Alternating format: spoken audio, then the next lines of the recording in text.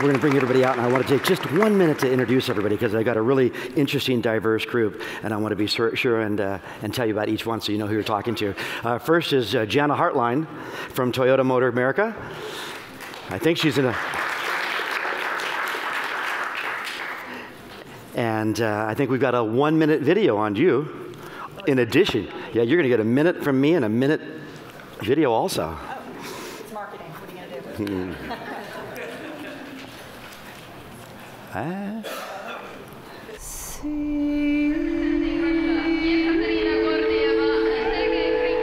Winter has given us beauty.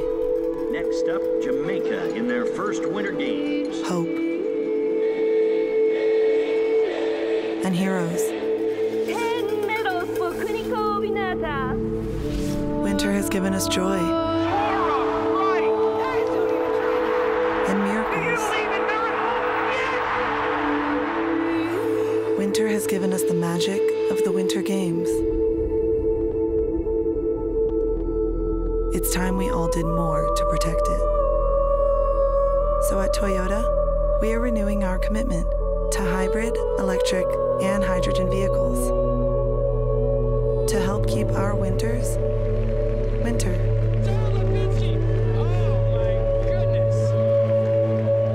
When we're free to move, anything is possible. Yeah.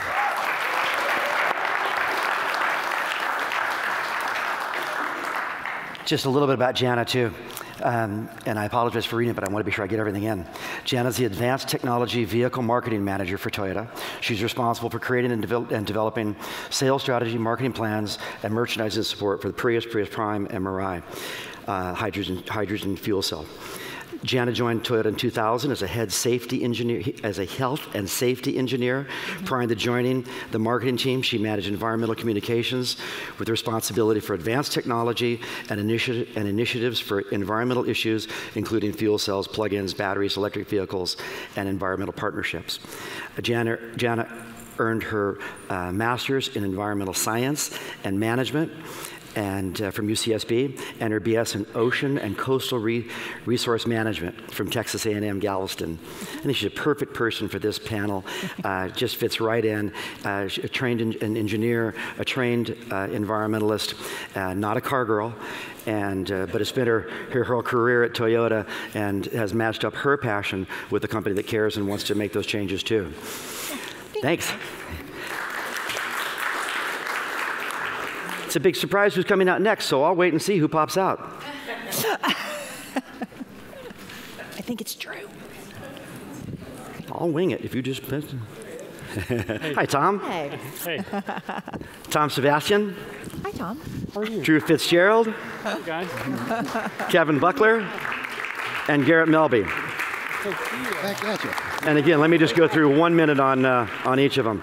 On Tom. Tom is the co-CEO and global head of content at Swirl, McGamey Bowen, where he leads creative growth and development. Tom's a connector of people and ideas, and he has a vast network of experience across entertainment, advertising, and media. Tom comes from the William Morris Agency originally, where he led creative development in the firm's corporate consulting. He has a great understanding of how entertainment is packaged and how brands can participate in entertainment, content, and pop culture. Early on, he was a pioneer in the creation of digital advertising systems in some of the country's largest retailers, Walmart, Costco, Best Buy, Ralph's, all of them. So thank you very much. Great background. Thank you. Drew FitzGerald, and I'm going to go, I'll start with Drew and then I'll just taper off because the bio goes on too long, but I'll just start with my buddy Drew. Drew is one of the co-founders of Just, formed to drive positive social and environmental impact in everyday items while creating awareness around energy, food, and water. Just's first major project, Just Water, everybody's got one there, he made sure of that. Just Water was started to reduce the plastic use and emissions in thank you, photo, was in bottled water packaging, simultaneously changing the way water is acquired by creating the first public and private water model in history to assure that water is ethically sourced and conserved. Also creative director for the School of Civil and Environmental Engineering at MIT. creative advisor to MIT Plasma Science and Nuclear Fission Center. You see why I wrote it down. I summarize all that with, he hangs out with a lot of scientists that are really, really bright, and he's the storyteller. So, thanks. Thanks, Mike. Kevin's our wallflower on the group. Kevin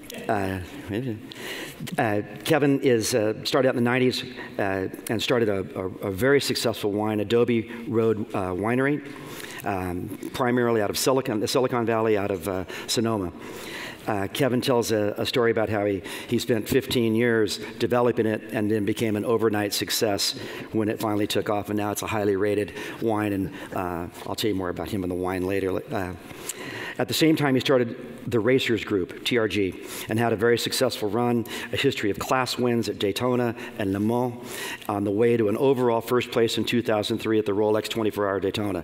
So not just a racer, but an accomplished winner and racer. After many years with Porsche and sports cars, he expanded into NASCAR, both Sprint Cup and Truck Series. And he'll visit today with us a little about both the wine business and the transformation in the racing industry that was certainly not a green industry. And last, but again, just such an interesting, diverse background, Garrett Melby. Garrett brings a really interesting and different background today. His first degree was from Yale, and then a law degree from Boston University. Then he had a very successful 2-decade career as a venture capitalist. In 2004, he founded Good Company Ventures. After a fairly harsh business climate as a VC, he was drawn to where he would make his mark and change in the world. He was able to design a breakthrough model where he brought capitalist principles to the nonprofit world. A startup accelerator with a twist, if you will. They would only back startups that truly sought to do as much social good as making money. Thus, Good Corp. He was able to teach young startups by grooming, mentoring, how to attract capital, marrying two diverse entities that would not have a natural communication to launch and help them thrive. So really, thanks, and what a cool way to expand your footprint by starting all these other guys up underneath you. So thanks, and we'll jump into some questions. All right. Terrific. First one for everybody, easy one. All of us, I'll include me, come from industries that are not necessarily considered green. Mm-hmm. Did you set out with a goal to change that, or was the environmental aspect of it kind of personal and came from within? I'll start and just go left to right. Okay.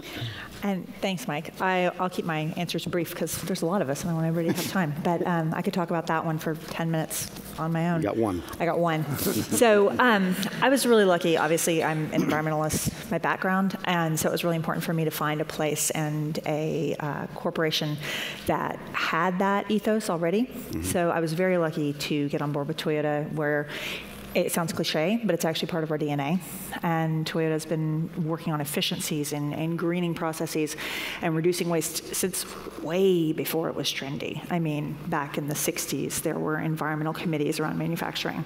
And that's something that a lot of people don't know about. So really, I was lucky to come into an organization that already had that built into their structure. And it's something that we look at with every single project and everything that we do. Good. So, thanks. Yeah. Tom. Well, I think I'd love to say that I woke up one day and I had this passion and I was driven, but that would not be true. I worked for William Morris and William Morris Endeavor, and I was assigned to this individual named Lawrence Bender who worked on an Inconvenient Truth. And so I was sent over to meet Lawrence, and he was hosting an event not dissimilar to this. It was called 17seconds.org, and the premise of it was that it took 17 seconds to change all the light bulbs in your house. And so I went over, I listened to Lawrence, and all these big companies were there, Lowe's and Home Depot and Lowe's, Home Depot, and Walmart were all there working together, side by side. And the moderator, who some of you might know, was a guy by the name of Jib Ellison. And Jib coined this phrase, big good.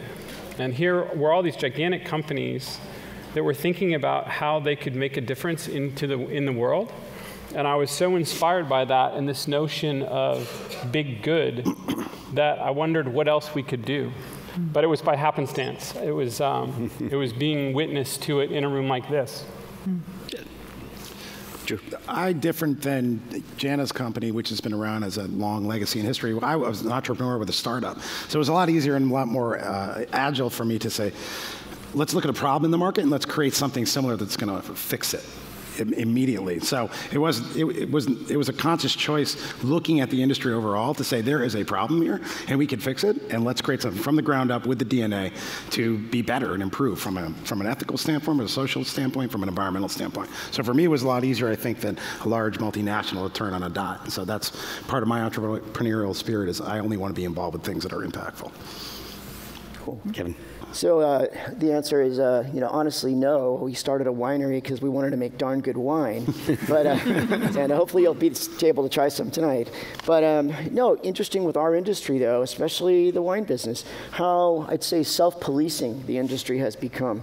The vineyards that we purchase fruit from are very they're on the eco side. They're very self-sustainable. Most of them practice all of the best practices they can. But remember, these people are planting year after year after year and have to make sure that they're accomplishing both their business goals and also keeping up with all of the eco-friendly programs they have. There's pressure from policy, there's pressure from politics, there's pressure from purchasers, but I think that the industry in general is very self-policing. It does a good job.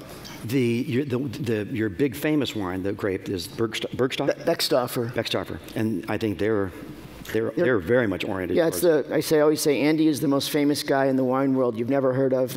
He's the grower in Napa with the most amount of land, and it's very expensive and really hard to get the grapes, and really a lot of money. But he actually stewards his brand. If you use his name on the bottle, you actually have to pay a second time. It's kind of a funny little program.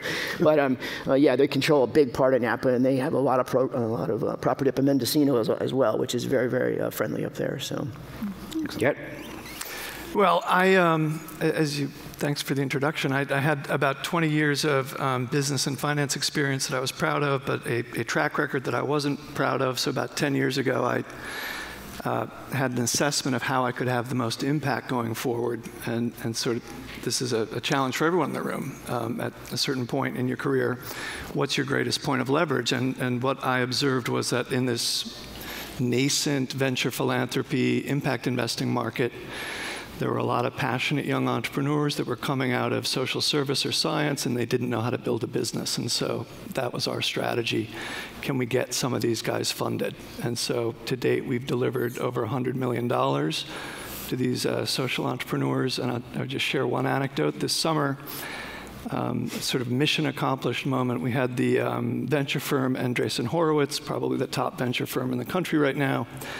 Ben Horowitz tweeted out that he just made the most important investment that he'd ever made in his entire life. And this was one of 3 companies that they funded from us in the last year, promoting food stamp access, migrant remittances, and low-income housing redevelopment. And so the idea that we could get the venture community to view these kind of social causes as bankable was sort of our goal. Excellent. Yeah, I love that you're able to bring that marriage together. That's just a really cool idea. Yeah. Thanks. Okay, second one. How can a company brand itself as caring about our planet, even if they don't sell an eco-friendly product or service? So, you perfect one. And I'll have you two kind of take a little bit longer lead on it. Yeah, that's a really great question. Again, I'll go back to kind of Toyota's DNA, and really, we have many eco-friendly products.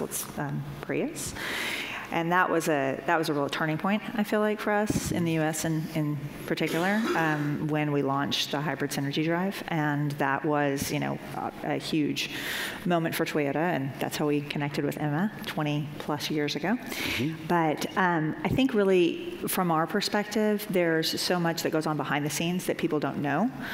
Beyond product, we are a full line manufacturer, which means that we make everything from the Prius to the Tundra, which is a very large truck. So it's a challenge to ensure that people understand who we are as a company, and that we're trying to serve the needs of a multitude of customers across the nation and around the world, quite honestly. But like the video that we saw earlier, ensuring that people understand we have an environmental challenge that we've set for ourselves to create a net positive impact on the planet by 2050. And we are moving forward with changing what mobility looks like and changing how we do business. And so that's something that we are integrating into all of our marketing and making sure that our customers understand who we are as a company and where we're going in the future. Okay. Tom, how can you brand if you're not necessary? How can that branding take place? But I think people generally, everybody wants to do the right thing, and individuals and companies, and being in the advertising world and the marketing world and the storytelling world, if you go to a client and you say, hey, listen, we have this idea that would be really amazing for you to get involved in, and let me show you something. It could be a little piece of film, or let me show you something that you can be proud to take home, and you can be proud to say, hey, I was part of this thing. Me, personally, I was like, and I think taking it way out of here and making it super personal, and showing it to them. Because people really want to be involved and create something positive. So I think, positivity begets positivity, and if you just show it to them, people will dive in. Yeah. In my world, it was real important for me to show people how easy it was to change. So we put charging stations around at all the dealerships, and just trying to taught everybody that it wasn't that weird. It was different, but wasn't that hard to change. Yeah. True. To build kind of on what Tom said, you think let's take someone like Dick's Sporting Goods, right? What are they going to do? Go source leather for Rawlings baseball mitts? That's not their business, right? But there's ways to look at it and say, well, striving to be Patagonia or something isn't realistic for a company like that. However, where we are now is looking at the way your bottom line works.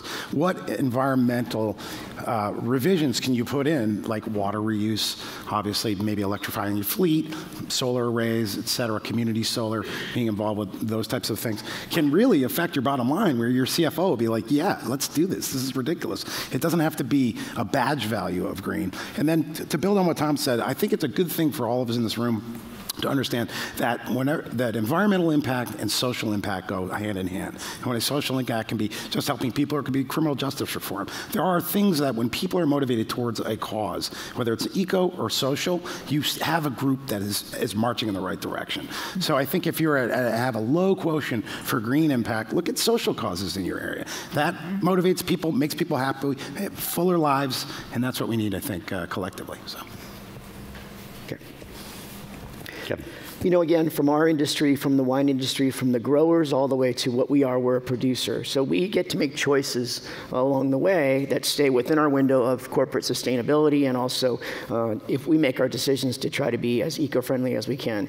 So just as a little education on how it works, starting at the top of the bottle down, the tin that we use, we can make a choice to use tin, plastic. Most of our bottles are tin. The tin's recyclable 100%. The little piece that goes in and holds the wine in, the little cork, we actually source these. The French government has sustainable forest programs, and so our young, amazing winemaker, who you guys will get to meet tonight, he's upstairs, I think, setting up. We sent him on a trip to France, and he actually went through the French forest, choosing the cork from the trees. So this cork came from a tree that's still growing in the ground, that's regrowing its cork right now. It's part of the bark, and obviously the bottles are completely recyclable. And these are, things that are normal with our industry, but along the way we can make decisions and changes on the way we do things. Even little things like when those grapes that get crushed and the juice that comes out, those big bins of grapes, sometimes those are thrown away. We take them to an extra little effort from us. They're hauled away, put into a compost situation, and recycled back into the ground. So ours is pretty clean all the way through, exception of some of the plastic that we have on the top of a few of the bottles, but that's a little bit of branding and marketing. But again, our industry has been pretty good. It can always be better on the pesticides within the ground. Again, it's going to be, a CFO is going to say, this is how far we can go, and here's an area where if we have to push too hard to be 100%, it's too much labor, it's too much work, so those people making those decisions on their own decision. Sure. Yeah, I would echo everyone's sentiments. It's not an all or nothing game. In our impact investing world, it's always an equation of people, planet, and profits, and those have to all be supported equally. I would recommend to folks that aren't familiar with it the B Corp measurement system, which is kind of a 360 assessment. So it's not good enough to be producing the right product if you're not doing it the right way. And I would echo the sort of cultural comments of the entrepreneurs earlier, and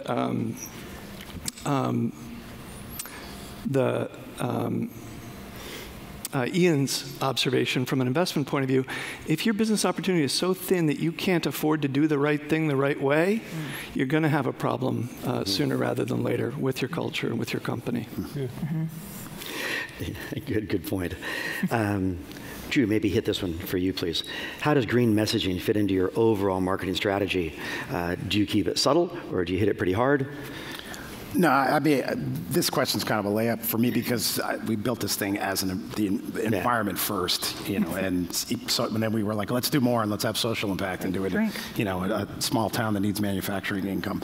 And so let's put this aside, but when you go and you work with MIT, you see a lot of people that are constantly looking at petri dishes and microscopes and looking at business models, and they don't necessarily know that the question of technology is a question of humanity, and that these people are creating things and they don't look, they're not necessarily looking a little bit further down the timeline at the end user result.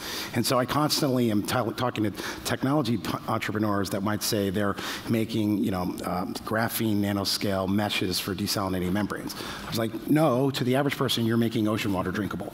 And that many more people resonate with that. And so I'm constantly pushing entrepreneurs to de-jargonize themselves and talk about when your microgrids in Africa help young girls get education. That's your throughput. So with all of that stuff, how do I lead with green? Absolutely, 100%. I lead with social, I lead with impact. Yeah. There's not a day that goes by that I don't use the word impact a lot of times. So. He does. Impact me a burger. Kevin. And first of all, you get a featured question just for you. Being the wine guy for EMA, we're going to take care of you too. So Kevin, in the racing world was probably the antithesis of a clean industry. So tell us a little bit about the racing world and maybe a little bit how that filters over into the real car world and some of the changes, Formula E, the regenerating brakes, blah, blah, blah. All right, how much time I got? You got 2 minutes. All right. So a couple things. People would look at the racing world as being, you know, highly bad on the carbon footprint, all sorts of things that are wasteful. And in some ways, there needs to be R&D done somewhere to help generate the things and the profits that we have today, not just on money. For instance, let's talk about shape for a second. You guys hear the words when you buy a car, a minivan, it talks about the CD, the coefficient of drag. And the way it works is a straight up box looking at the wind, going straight through the wind is a 1.0. And as you learn to cheat the air and change the shape, it drops down to a 0.5, a 0.4, a 0.3. And where do you think that technology was discovered? When people were trying to go faster on the salt flats, faster in Indianapolis, all of a sudden they realized these shapes make a difference. But what it does for the streetcar is it lets us go further with less. And we're talking about a monster amount of change just from the old days. I grew up here in the 70s playing tennis. I was a Southern California tennis brat. And going from Newport Beach to Pasadena, playing at Arcadia and going home, my lungs would be hurting when I got home. Look around now. There's twice as many cars and 90% less pollution. Still not perfect, but we've gone a long way in that sense. You know, the last one, you know, we like to talk about too is I love this new KERS system that's out there, a little more on your side of the world, but Kinetic Energy Recovery System is a new system that's been developed, and they're pioneering it in Formula One. So when you brake with your minivan, your Suburban, whatever, when you brake from a stop from 80 miles an hour down to 0, your car generates energy, but that energy is dissipated usually in heat through the brakes and other things. They have a recovery system with a flywheel system that's been developed that captures that energy, stores it in a battery, and then uses it later for acceleration. And that system is being developed for the street cars, and just imagine how much that would save. All of it from racing. Excellent. My wife whines when I drive an environmentally friendly car, and I allow the brakes to do that, and because you know so she's out there somewhere, but she'll go, quit doing that, quit doing that, just drive it regularly. But I can't help it. It's fun to see if you can stretch it out. How far? Good. Garrett, I want to go to you for one. Give me a little longer answer for you, and then we'll come back to everybody. What's the greatest challenge in the industry, in your industry, that you face, and especially in regards to sustainability? And what do you think that can happen to overcome that? Yeah. So we're currently working on a project that's focused on resilient food and water systems, climate adaptation to make those systems more resilient. Why those systems? Because they're fundamental. Everything else that we want to fix in the world doesn't matter much if folks aren't fed and their houses aren't on fire. And so the greatest challenge for us working at the early stage, and the very first panel talked about this, about sort of who's the first mover in the capital stack. So our greatest challenge is really the unknown unknowns. So there's lots of incremental progress being made in existing industries, but for real solutions to the real big problems, it's obvious that we don't know the answers yet. And so who's going to fund the experimentation and the exploration? And so we're adopting a lot of the models from the venture industry to discover new things. But we also need new forms of capital. I was struck, talking about that fusion opportunity. That's a 25-year de-risking business model. You can't pitch that to a 10-year venture fund. It just does not compute. I'm sure you do. But so trying to bring in long-term capital that's risk tolerant and that is comfortable with the concept of investing in innovation itself and investing in the problem set itself in order to discover the solutions that are going to emerge and become scalable and going to become, tomorrow's lift. I assume that's easier today than it was 10 years ago. I would assume that are doors open more, or are they still tough? You still banging on them? Oh, well, there's a lot more talk about it, but I think this fundamental challenge of if you are a thought leader or a subject matter expert, to say, yeah, I don't really know what the answer is, and really authentically embrace talent discovery and risk-tolerant development. That's just behaviorally challenging for any human being, no matter how the culture evolves. Yeah, I'll bet. Come on back. Everybody answer it. Same thing. Come on back, everybody, with biggest challenge from an environmental standpoint, and is it overcomable? Again, I think our biggest challenge within the producer side, we've pretty much accomplished. The biggest thing we have with us is glass and probably the grapes, and all of that in our industry is all recyclable. And I think for us, it makes personal choices on how we push it. Even for me as the CEO of the company and how we do it at the offices, and I look at it. There's corporate culture, and you're influencing individual decisions, and we try to do both in the industry if we can. We want people to want to recycle. We want them to consciously take their bottle, whether it's beer or wine, and to recycle it. For us, that's our biggest thing. Obviously, what we do with the grapes and other products, but we're really pretty much inside our footprint. I'm sure within the grower side again, there's more that can be done, but it's back to what we discussed, that it can be there's a point of diminishing return on where you can get a return on what you're trying to do and still put a good product out for the public and satisfy your bottom line. Yeah, I would imagine there's some compromise periodically with what makes the best wine. Well, just for instance, you hear about this thing, they call it, there's a root louse that comes into our industry every 15 or 20 years that attacks the roots of these plants and then destroys a vineyard. And so when you look at the footprint that has to be done to completely replant, rip up and replant a vineyard and start over and have lost its production for 3 to 5 years because you weren't using the proper amount of a pesticide that's 90% less than it was 10 years ago, those decisions, they ebb and flow for sure. But we have always invasionary things happening, and pesticides are there for a reason. Yeah, I'll bet. But they're small. True. I think I've always believed that the greatest hope for nature is, in fact, science and technology, which seems to be at loggerheads. And there's 3 challenge areas, I feel. One is we have a ticking clock, and we need things to move faster and faster, much like Professor Dennis had said. The other thing is education and storytelling. These are 2 different things. The first panel today was about educating philanthropists about how they can get involved with the technology that's going to save nature. Early stage clean tech energy investment is one of the best things we can do. And finding exotic sources of capital to do this, like philanthropies, like Will and Jada's foundation, know nothing about technology, but it invests in something that just got a follow-on investment from a very large multi-VC thing I can't mention just yet. Sorry. And the other thing is storytelling, to motivate people as to the thoughts are real, but their solutions are here. We have all the science in our knowledge base. It just needs to get out of the lab. And there's techniques to do that, and that's what I'm dedicated to, and Tom is dedicated to storytelling. So storytelling, education, and know there's a ticking clock, and that science and technology is our friend. Let's do it.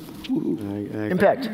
Impact. Tom, what is So it's what Drew said. Just just point. that. I just say what Drew said. That's what, you can't go wrong. I mean, just like point to Drew, and then have a drink of water.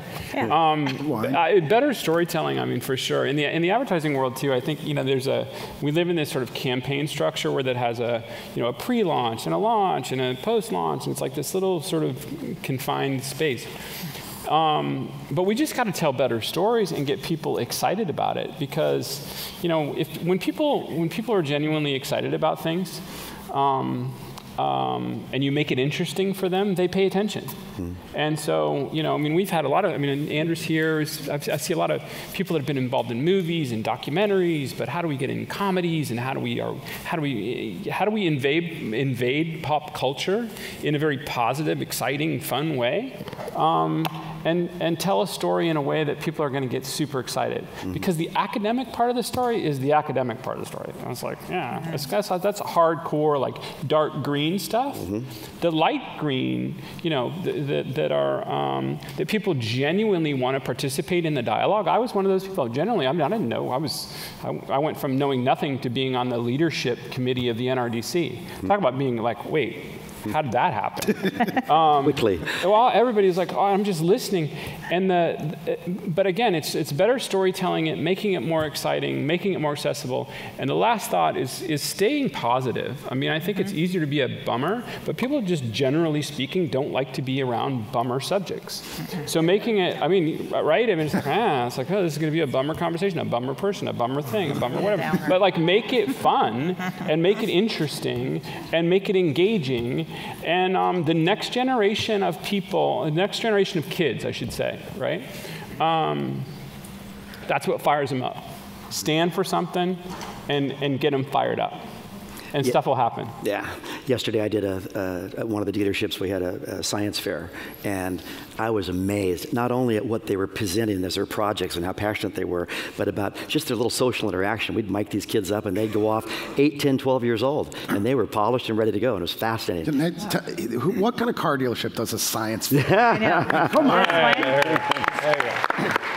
Impact. It was just one of them. We were spinning at 8 o'clock in the morning for something else. So, Jana, come back and finish up. So last one. I'll piggyback. The storytelling, I think, is so important. And I think really from a marketing perspective or just from a connection with people perspective, it really comes down to motivation.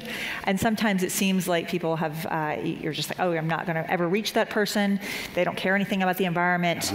But I'll give a personal example. I was speaking to a Tacoma driver. He's a truck driver in Texas, and we were talking. We got on the subject of environmental and the environmental challenge for 2050, and it was an interesting conversation. But it turns out that he's an avid fisherman. So then you get to, okay, he cares about fishing. Yep. He cares about the quality of his rivers and streams. So how do you tie that back to what we're doing as a company? How do you tie that back to what matters to you personally? And I think that sometimes we lose sight of that. We've got our campaign development process and our messaging, and this is going to connect with all of our customers. But I think it really does boil down to that personal connection and what motivates people, and how do you tell people about what you're doing as a brand in a way that impacts and connects with them and lets them know that you have a product that they can stand behind personally. I think that's really important. Outstanding. I love watching and listening to everybody and how they've taken and expanded what they do and taken it into such a broader platform. So thank you all so much. Thanks, Mike. Okay. Thank you.